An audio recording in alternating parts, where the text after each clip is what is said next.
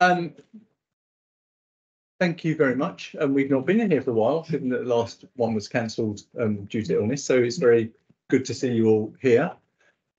Just a couple of bits of business before we start.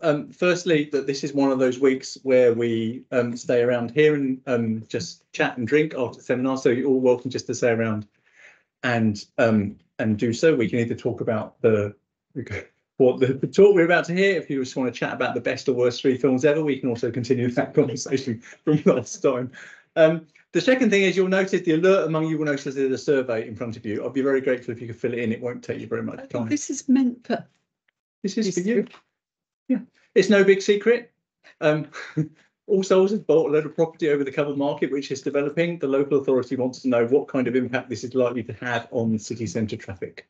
The most likely outcome, which is we'll be asked to pay for some more bike parking. So if you can, if you could just fill it in at some point before you leave, that would be very grateful. Right, to business. It's my great pleasure to welcome here Marc Schuilenburg. Marc is Professor of Digital Surveillance at the Erasmus University in Rotterdam. He's been a prominent figure over many years in various aspects of the social analysis of surveillance. He's written books on the securitization of society and hysteria, and as of last week, a book called Making Surveillance Public, which he's here to talk about. So I'm really looking forward to this. Thank you so much for coming, and the floor is yours, Marc. Okay, thanks for the kind invitation to speak here. It's my first time at the University of Oxford, and I feel honored. And the topic I will discuss today is the rise of artificial intelligence and algorithms in the field of safety and security management. In criminology, until this day, theoretical frameworks and empirical research as to how to approach AI and algorithms in relation to public safety are unclear or even completely absent. And what I would like to investigate, therefore, today is the way in which the field of the governance of security is changing due to the rise of different forms of AI applications. And I will do this by addressing 2 questions. The first question is, to what extent does AI raise new questions with respect to the prevention and detection of crime and antisocial behavior? And the second question is, how far-reaching are the consequences for society in general and criminology in particular? And I will answer both questions in the next hour in 4 parts. I will start with an empirical case. And the empirical case is about the Waze navigation app, an example of what I term luxury surveillance. And luxury surveillance are products for which people are prepared to pay a lot of money because the presumed advantages in preventing crime and monitoring oneself are seen as positive characteristics. In the second part, I will discuss the central place of digital surveillance in our society and key developments in this area. In the third part, I focus on the phenomenon of big data policing. That's the use of large volumes of data unlocked by algorithms by public and private parties with the aim of making society safer and more livable. And I conclude, and that is the final and the 4th part, with different ways of studying AI and algorithms as a way of addressing the challenge of the object in the field of criminology. So the first part, an empirical case, the Waze app. This happened almost 2 years ago, at a moment that my girlfriend and I were getting into our Tesla. And I entered the street and house number of the Italian restaurant we're going to that evening into the navigation app Waze. The journey is about 23 miles, and according to the app, the journey should go very smoothly. The various routes are colored green, which means there's no heavy traffic. And when I select the shortest, the quickest, and the most obvious route to the restaurant, a message comes up the screen suggesting I take the longest route. It's safer not to drive through a particular neighborhood, which according to the route planner is a high-risk area with very high crime rates, and Waze recommends a way to avoid it. The travel time difference is 11 minutes, and I decide to take the slowest route to the restaurant instead of the fastest. A Waze, for your information, is a free navigation app for Android and iPhone developed in Israel and bought by Google in 2013. It offers what they say community-based traffic information, which entails the use of data from all Waze users to find the optimal route. It gives warnings in time for speed cameras, police, roadworks, and accidents reported by other users. But Waze also warns users via the what is called avoid dangerous neighborhoods function when you're about to drive into an unsafe neighborhood and recommends routes that avoid these areas, even if driving through them would be much faster. Route planners with a similar feature include Sketch Factor, Red Zone, and Ghetto Tracker, whose name was later changed to Good Part of Town. The apps use crime figures from police forces and customer reviews of neighborhoods, supplementing them with up-to-date user reports on crime and antisocial behavior. A high-risk area is called red, and the navigation system's voice announces that you're approaching an area with a high risk of crime. We all know that in the literature, the channeling of our desires towards what they call normal social behavior is called nudging.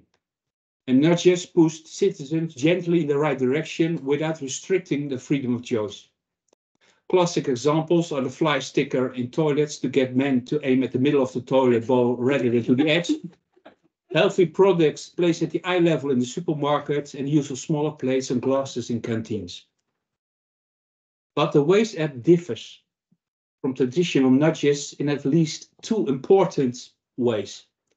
Unlike these analog nudges, the nudging of the mind can be constantly automatically adjusted to changing circumstances.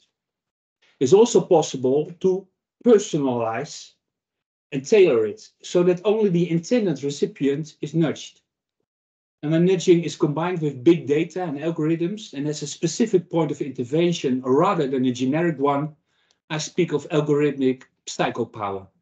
And the digital tools which this form of power is deployed are big nudges or hyper nudges. For a better understanding what I mean with algorithmic psychopower, we must turn to the work of the French philosopher Bernard Stiegler. Like Michel Foucault, Stiegler is interested in technology as an effect of the exercise of power, but he places serious question marks around Foucault's emphasis on discipline of the body and the regulation of biological life by government, better known as biopolitics and biopower. Stiegler's work is not simply to summarize and can only be represented here schematically, but in his view, a shift has taken place from biopolitics, Foucault, to what he calls psychopolitique, in English, psychopolitics. He states that in today's world, a battle for the mind is raging in the media, and he points to, and I cite Stiegler, the radio in the 1920s, television in the 1950s, and digital technologies in the 1990s, spreading all over the planet through various forms of networks and resulting in a constant industrial canalization of our attention. Stiegler believes that new media, even more than its traditional counterpart, is constantly attempting to capture our attention and desires and to lead in the direction of more consumption. An example, of course, would be the personalized advertisements on the internet, which reduce existence to the level of direct satisfaction of needs. And referring to the work of Gilles Deleuze, he writes, a control society does not only consist in the installation throughout society of social control, but rather penetrates into consciousness and thus reinstates corporate control. In the case of algorithmic psychopower, we see something comparable to what Stiegler sketches in broad brushstrokes in the transition from biopolitics to a society of consumers. Without falling back into a Cartesian body-mind dualism, the key point of intervention for psychopower is not the body and life, as is with Foucault, but the soul or the human mind, the psyche of citizens. I take the words soul and mind here as general points of reference. I will not go into the different meanings of the two terms, where the category soul is often reduced to the mind, and the same mind sometimes unjustly summarized as a purely psychological category.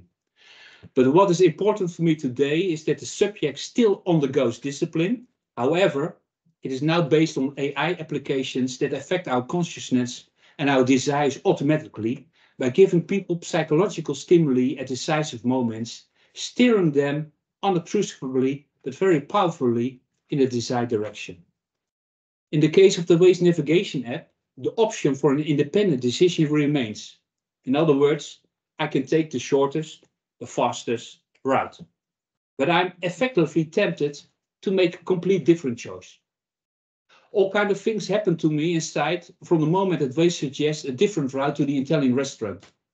The color red on my screen sets off powerful emotions, conjuring up connotations of danger. In a philosophical sense, you might say that the seduction from the object is stronger than the desire of the subject to take the shortest route. And this example of algorithmic psychopower also shows that AI lays down an invisible barbed wire across our urban area. You could even say that geosurveillance generates a form of data surveillance, less visible than verbal or physical violence, but no less violent. This follows from the fact that psychopower is part of political and economical structures and reflects a long history of exclusion mechanisms based on racist images of ethnicity and social class. The name Ghetto Tracker says it all. In her book Race After Technology, Rua Benjamin speaks of the new Jim Code and points out that racist processes of segregation and territorial stigmatization are creeping back in via digital surveillance methods. Yet this, what I call algo racism, is barely recognized or penalized as violence, if at all. In many cases, hypernudging will have manipulative features because the stimulus is taking on the form of an instruction, and such nudges target cognitive processes over which people have barely any control. This can take on very innocent forms and serve noble ends, as in the case of zebra crossings. But the use of psychopower becomes questionable when personal data is collected on a large scale without people's knowledge or consent. An example is the so-called mood detection in public space. Besides colors, the navigation app Waze, sense can also be used for behavior manipulation and restriction. For instance, in Stratums Eind, a 300-meter long street of pubs and clubs in the Dutch city of Eindhoven that attracts around 15,000 to 20,000 young people at weekends, has experimented with emitting a calming and peaceful scent of oranges to reduce aggression and increase a sense of security. The amount, the color and intensity of light is also constantly adjusted to make an area safer, livable and more attractive. The color blue is said to have a cooling effect, and a certain shade of blue can lower the heart rate, which is useful for reducing aggression. In order to be able to intervene at any moment with lights and scents, large volumes of data are collected on social interactions, police presence, waste in the street, noise levels, weather information, parking density, beer consumption, young people entering and leaving Stratums Eind, and social media messages, among other things. AI and algorithms thus help smoothly alter the atmosphere in such spaces in ways that move and affect people, placing us in a different relationship with ourselves and others, and raising the scientific question, how freely and anonymously can we still move in public space? To answer this question, I think it's necessary to consider the issue of digital surveillance in a more general sense. The question of AI in the detection and prevention of crime and antisocial behavior cannot be answered without greater focus on surveillance in society and why digital technologies have taken over control in all aspects of our lives. And this brings me to the second part of the lecture, trends in surveillance. To be sure, surveillance is not an isolated or independent development. It's embedded in a series of long-running developments that are technological, economic, and political in nature. And I limit myself today to 6 developments. Digitalization and AI, that's the first one. Datafication, algorithmization, multisensorial, softening, and commodification is the final one. So take a look at the first 3. Digitalization, datafication, and algorithmization. Digitalization is a collective term for a large group of new technologies that have been used in more domains over the last few decades. Rapid developments in digitalization makes it impossible to give an exhaustive list. This might include applications that are now used within the broad area of AI, such as biometric recognition, predictions of risk, algorithmic decision-making, recommendation systems, and so on. These applications have found their way into many sectors of society: education, financial services, transport, healthcare, and even law enforcement. They effectively form the engine of our society by maintaining its underlying organization, which makes digitalization and AI, just like our water supply, our road network, or electricity grid, so important that they exhibit all the characteristics of a new infrastructure. In relation to AI, I speak of a system technology, an invention with a systematic effect for the whole of our society, as electricity was in the 19th century and the combustion engine in the 20th. As a result of digitalization and AI, more data producing items are entering our environment, and there is more data available that says something about our lives. The plethora of applications connected to the internet and product innovations, such as consumer databases, data warehouses, and computer clouds, is making the mountain of digital data ever larger. Now that digitalization and datafication have come so central to the way in which society organizes itself, algorithms ensure that the data collection, is the input, leads via processing, throughput, to a conclusion, an output. But that one word, algorithm, however, covers many different types. There are logical rules, means rule-based algorithms, which operate on the basis of formulas like A, then B. And in more complex forms, there are algorithms which attempt to achieve a particular aim by themselves without being given explicit instructions, in the case of machine learning or deep learning algorithms, for example. I think it's important to understand that an algorithm is not an objective calculator without a character or direction. It's set up by developers, by analysts and policymakers, and this means that it's politically and culturally sensitive. Many unforeseen effects can therefore arise, with the potential, depending on the context and nature of the AI application, for a substantial impact. And we've seen it with the Waste Navigation app. It raises socio-technological risk, such as discrimination against minorities, increased inequality, stigmatization, and over-policing as a result of technical bias and feedback loops. A fourth development is that surveillance no longer depends on the naked eye. There is, in the classic sense, surveillance means watch and being watched, and it started with the eye. It was physical surveillance. But now technological developments have also made hearing, smelling, and taste important sources of information. Using the term of the Canadian media philosopher Marshall McLuhan, you might say that surveillance has become an extension of all human senses. For instance, there are now street lights in high burglary risk areas, which, aided by complex algorithms, recognize suspicious sounds, such as breaking glass, bangs, and shouting, in order to detect an attempted break-in. These street lights can also analyze the gait of passers-by for signs that a burglar is exploring the neighborhood or that pickpockets are operating there.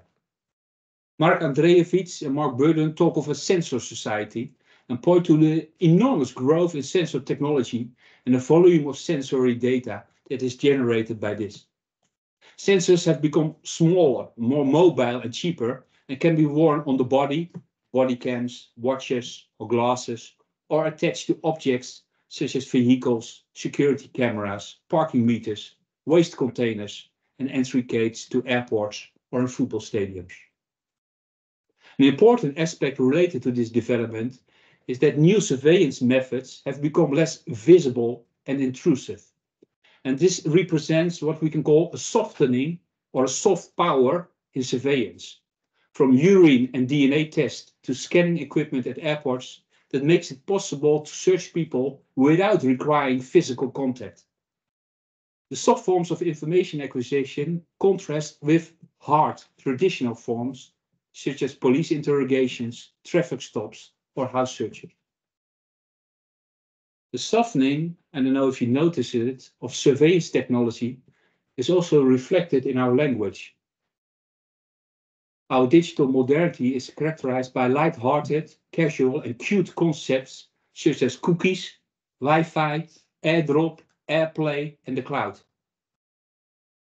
A contributing factor in the softening of surveillance is the fact that the technology can be simply built into everyday products.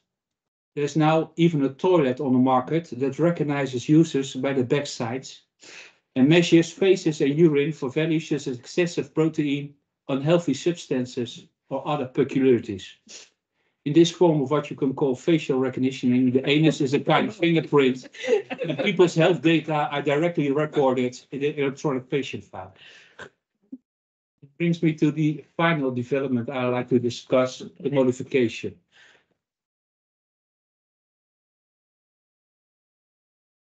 These are my twins.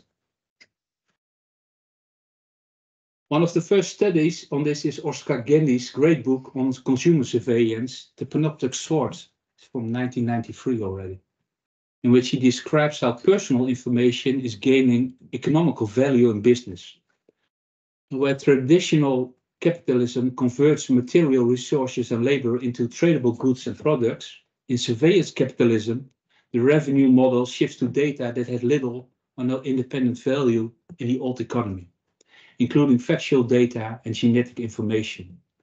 Even search terms on Google containing spelling mistakes or the use of exclamation marks generate valuable information and are collected by tech companies. The data produced by platform users, consciously or unconsciously, actively or passively, is effectively a form of free labor or immaterial labor. It's not seen as work, but still creates value because the result can be used or sold to other parties. Data has become merchandise, and on this point, Zuboff speaks of a behavioral surplus. The use of digital traces people leave behind when they are active on the internet to improve products or services, or tune adverts and offers to individual preferences. Silent theft will be, in fact, a better term. Surveillance capitalists such as Amazon, Tesla, and Google play an important role in the communication of information. This happens on digital platforms, which provide the technological, the economic, and socio-cultural infrastructure to monopolize, extract, analyze, and use the increasingly large amount of data that are recorded. In the literature on digital platforms, most attention is focused on commercial purposes, but police activity also increasingly takes place within a closed platform world. Social media platforms such as TikTok, X, and Telegram in particular are a relative new source of data collection by the police. And these are used in the detection of crime or gathering online data for the sake of intelligence, known as OSINT. The police also uses their own digital platforms. Besides reporting crime digitally, you can contact now webcam teams and talk to a virtual agent, an AI chatbot that speaks with people who want to report a crime. And finally, the police themselves have developed digital platforms in order to work with private tech companies on detection of crime and antisocial behavior. This brings me to the third part of the lecture, big data policing. In criminology, there is, until now, to my opinion, not yet a good overview of which parties are deploying AI applications in the detection and prevention of crime and antisocial behavior. The literature on this topic is mainly restricted to phenomena like predictive policing, where the police attempts to predict whether there's a raised risk of crime in a particular time or place in order to then deploy surveillance accordingly. But the danger, I think, in criminology of such a one-sided approach is that the concept of big data policing is narrowed down to the police, one, as an institution, and second, to the preemptive logic of policing. In this way, the broader application of big data and algorithms to policing is entirely in criminology overlooked. However, various examples from the Waze navigation app to the Apple Watch and the Fitbit, which are packed with sensors, including electric heart rate monitors, show that it's not only the police who are involved in making society secure and using AI tools to do so. And this raises the question of whether criminology needs a broader view of the range of parties active in this area and of the applications being used. So in this third part of my talk, I will focus on the phenomenon of big data policing, which I define as the use of large volumes of data made accessible by algorithms with the aim of making society safer and more livable. And I distinguish here between parties involved in big data policing above, beyond, and below the police. It should be noted that in practice this distinction will often overlap. And I will limit myself to two categories: big data policing by and beyond police. In recent years, now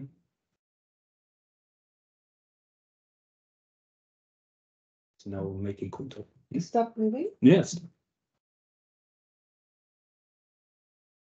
Try touching the screen. Yeah. Yes, that's the one. Yeah. And analog solutions will also prevail in the age of AI. In recent years, the rise of big data has revolutionized many domains, including policing. Research is lacking, however, on the various ways in which the police use big data applications. Based on her research into big data policing by the LAPD, the Los Angeles Police Department, Sarah Brenne concludes that in American police practice, and I cite, data are used for predictive rather than reactive or explanatory purposes. But our own 2-year empirical research into big data policing by the Dutch police, however, shows that applications in this area are deployed far more broadly and differ in function and complexity. What stands out is that the predicting crime is actually the least conventional use by police organizations. In fact, AI applications in police practice are mainly used for internal and administrative processes. And when it comes to intelligence and investigation of crime, they are not used predictively, but in real time and retrospectively. Let me explain this. In the case of real-time support, AI applications are used to reduce the burden on police capacity and accelerate police work, but also to process information that could not be managed in a timely fashion if it were only processed by humans. An example of this is the automatic number plate recognition cameras, which can compare the number plates of passing cars with those recorded on a reference list of vehicles wanted by the police, for instance, because they have been used for run raiding. In the street, police officers have access on their smartphones to various linked police apps that tell them where a suspect is, whether they are armed and dangerous, how groups of rioters are moving throughout the city, and what's happening on social media. Retrospective applications include AI applications in criminal investigations, particularly when large volumes of data need processing, such as reading millions of intercepted crypto communications from the chat service EncroChat that is used by criminal organizations. Algorithms trained on different language models and labeled indicators can filter the data by priority, which messages needs reading first, and rapidly find connections that are relevant for the investigation of an issue, such as money laundering or drug trafficking. In this way, the data storage devices that are sized are effortlessly rewound, and AI applications function like a time machine that lead the police to the past rather to the future. Our 2-year empirical research into the Dutch police also reveals that to date, the use of big data by police organizations mainly involves simple applications, such as investigation apps with mainly relative simple algorithms for street work or linking and unlocking large databases.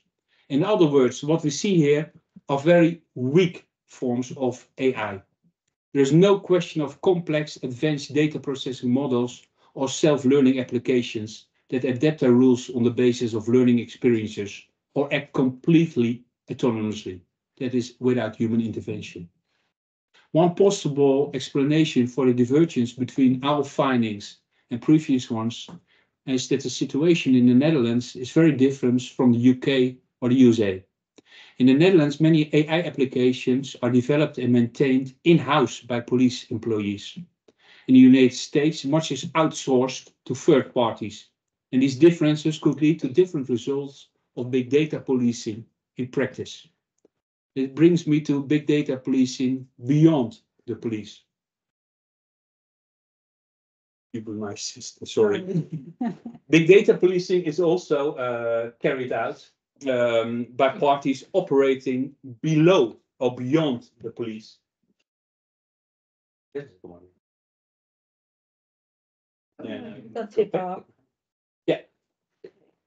It's also beyond the police, which play an increasingly important role in security and safety management. Many tech parties, from Amazon to Tesla, also work in security and safety management, using large data sets and algorithms and following their own rules and guidelines.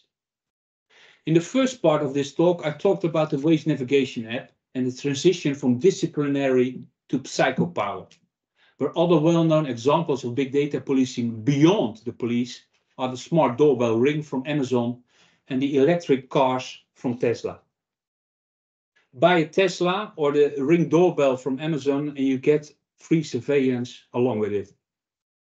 If we switch on the Sentry mode of the Tesla, the built-in cameras record the driver's behavior, including how much throttle the driver gives, how the driver takes corners, the driver's braking behavior, and supercharging history. And the 4 cameras on the outside of the Tesla standardly record images if the car notices danger. Tesla uses this technology to capture individuals trying to damage the car or attempting a break-in. And when these people come into view of the cameras, the owner receives a warning on the Tesla app.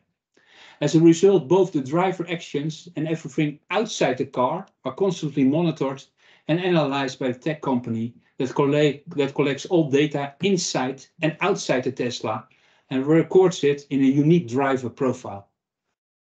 On a side note, the Mozilla Foundation, an organization that works to map out the role of the internet in people's lives, has listed what personal data car manufacturers have access to. Research reveals the excessive data collection by these companies. Not only is far more data collected than is strictly necessary, from your medical and genetic information to your sex life, it also turns out that 84% of the car companies in the study share customs data with service providers, data brokers, and investigation agencies. Of all the companies studied, Tesla fails of all the reviews that looked at security, data control, and AI, making them by far the worst of all cars studied. The second example is a smart doorbell Ring by the American tech company Amazon. The Ring is more than just a doorbell. It also functions as a security camera that records images throughout the day, which the users can later view and share with others and the police. And this gives rise to a complete new surveillance circle to make neighborhoods safer, compounding issues around the relationships and boundaries between private and public interests. Meanwhile, the company Ring is working, just as Tesla, on a facial recognition system that gives a signal through what they call the watch list function when a suspicious person is recognized on the doorbell camera images. Here the American company speaks of the new neighborhood watch. But what are the consequences of this in terms of security? Taking into account that the Ring company has been working with more than 4,000 different American police forces, giving the police access to the images on the Ring platforms without any clear legal control. Is it desirable that both Amazon and the police can see everything that goes on around the house? Does the digital doorbell lead to a drop in the number of burglaries? This also raises a number of complicated legal issues such as where private spaces ends and public spaces begins. In order to better understand these examples of big data policing beyond the police, I speak of feudal security. And the work of authors like Yanis Varoufakis, the former Greek minister, and Jody Dean, an American philosopher, is very helpful in comprehending the relationship between, on one hand, feudalism and surveillance. They describe society in terms of techno-feudalism, whereby a very small elite of tech companies have become so large and influential that they wield complete control over the markets, including safety and security management. And in doing so, tech companies such as Amazon, originally a bookshop, and Google, originally a search engine, offer technological solutions to social problems, increasing the potential of big data policing.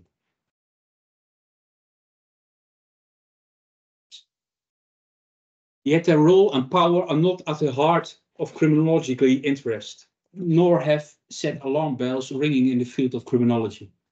Nevertheless, it's clear that these companies see a very lucrative future in data relating to crime and antisocial behavior. They not only buy up small companies that are active in this area, but also sell crucial services and digital tools to the police and local authorities to prevent or investigate crime.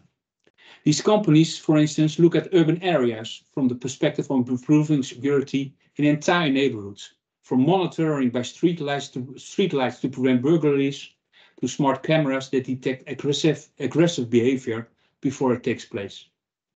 This means we will need to think about what role we should allow such companies to play in security policy. To what extent is the dependence on tech companies desirable? And how does the government retain oversight and authority over the data and algorithms used? This brings me to the fourth and final part of the lecture: how to study the object of AI and algorithms in criminology. What should criminology want from the study of algorithms? And what does it even mean to study AI and algorithms? And I propose today 4 different areas of research. The first area of research is what I call AI experiences. There's no society without technology, and there's no technology without society. And this makes everything socio-technological, and all oppositions between humans and technology, or between the social and the technological, completely unfounded. A simple argument that is still not very well understood. It means that AI is also always a social practice, and that the experiences of individuals who come into contact with AI, from security professionals and consumers of luxury surveillance, must be involved in academic research on the subject. This means that more intensive and long-term criminological studies, I think, are needed to establish what's really going on with the effects of AI and algorithms and the social interactions between the general public and parties specialized in this area. This fits into the title of today, Making Surveillance Public, because phenomena such as big data policing exist by the grace of social sorting. And one of the risks of which is that real people are reduced to abstract profiles, fading into the background and disappearing from the picture. Focusing on AI experiences deals then with the social need to give a voice to everyone who is currently going unheard or has heard too little on the subject of digital surveillance, such as the silenced voices of weak, vulnerable, or marginalized groups and the meanings they attach to surveillance of and in their lives. And I'm also thinking of experiential knowledge of practicing professionals, such as police officers, private security personnel, and the meanings those people attach to digital forms of surveillance.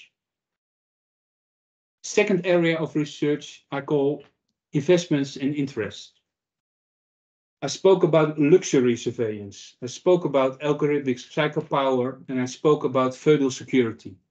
3 theoretical concepts that I've introduced today.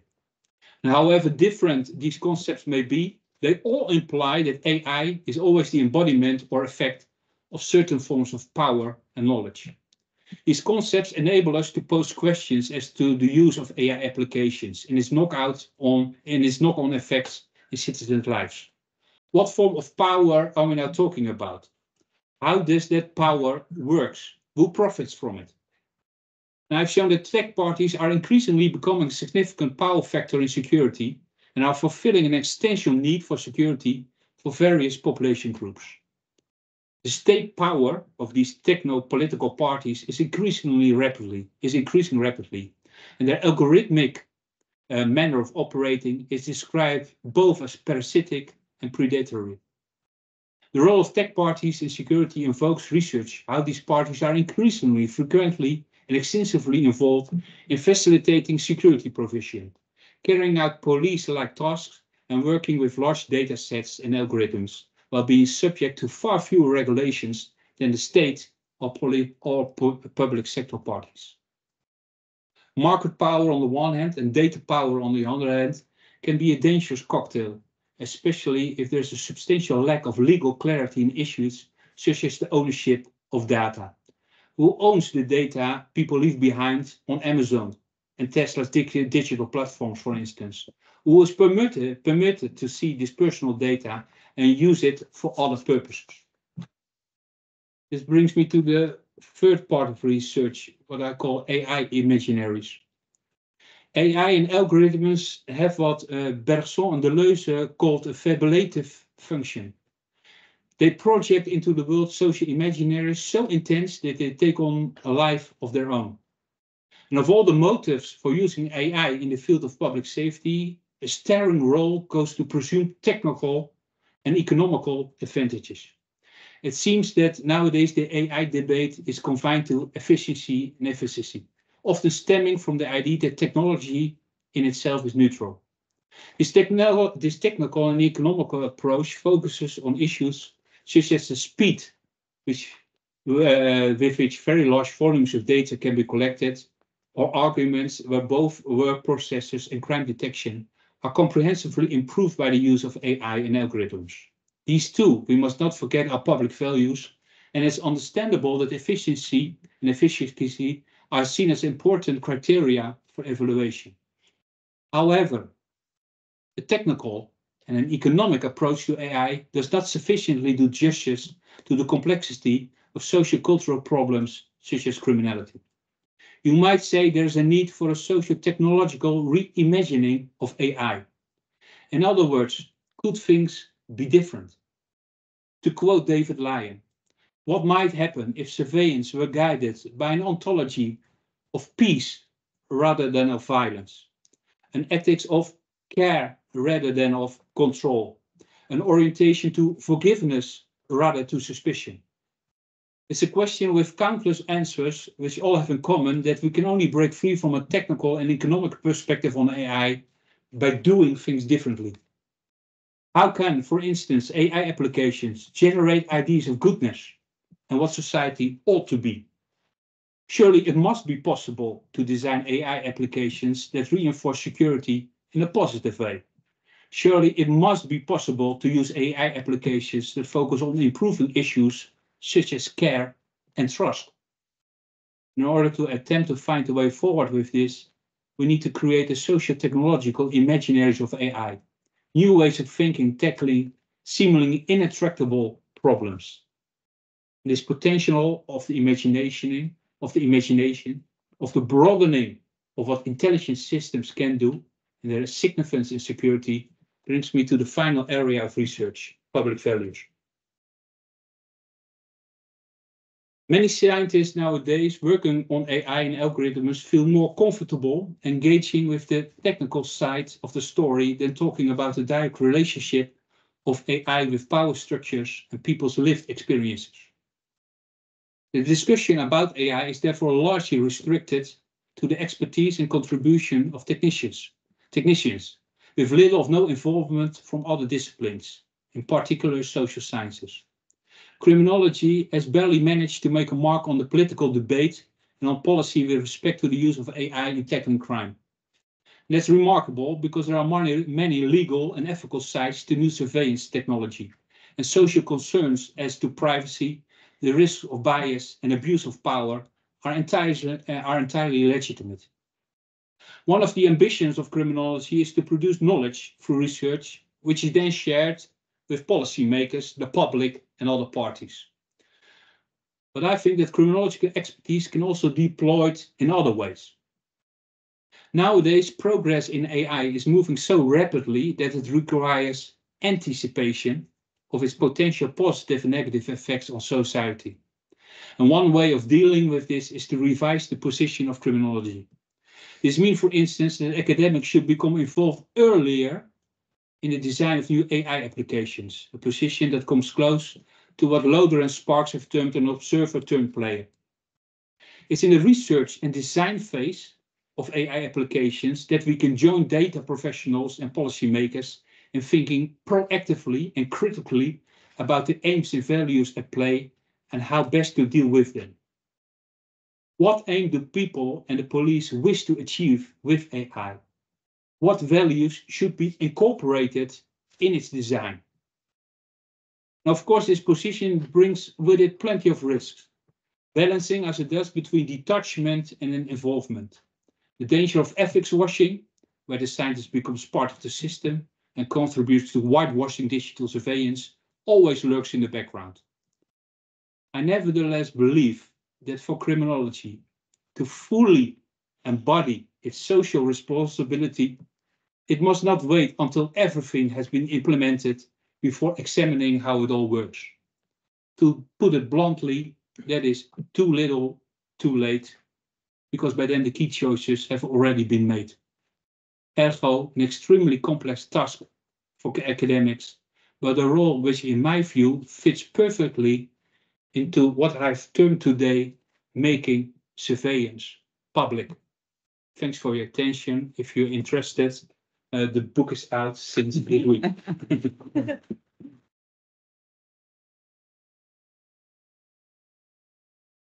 Thank you very much. Right, we have plenty of time for questions and discussion.